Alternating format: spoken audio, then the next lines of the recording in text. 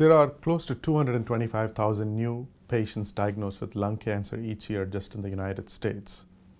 And if you look at the risk factors why they develop lung cancer, almost 85% of lung cancers are related to smoking. And that doesn't happen from a day or two of exposure to cigarettes, but a lifetime of exposure to cigarette smoke and the carcinogens or cancer-causing chemicals in cigarette smoke.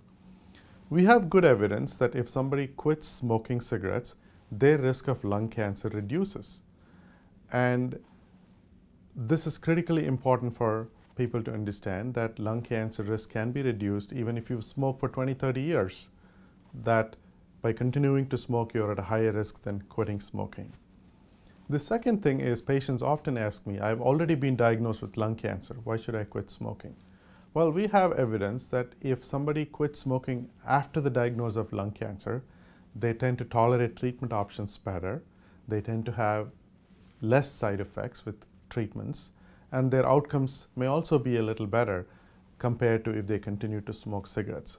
So from a prevention of lung cancer standpoint, smoking cessation is very critical in the community at large.